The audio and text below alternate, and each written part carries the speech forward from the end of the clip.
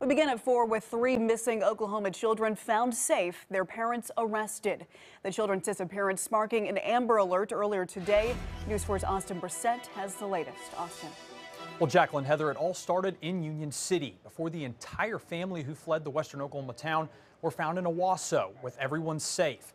35-year-old Christian King and 32-year-old Samantha King have been arrested following an Amber Alert involving 3 of their own kids. Now, police say it all started Wednesday when a family member said Mr. King told them he had an ongoing sexual relationship with a minor for a couple of years. That family member also said King was expressing suicidal thoughts to escape the situation or any possible charges that may come with it.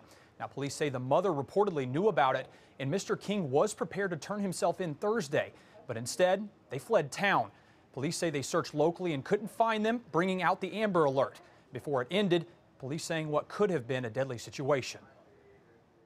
It becomes a lot more serious when an entire family flees, when it becomes a potential hostage situation, or you have, people that are willing to give up everything in their lives just to go on the run.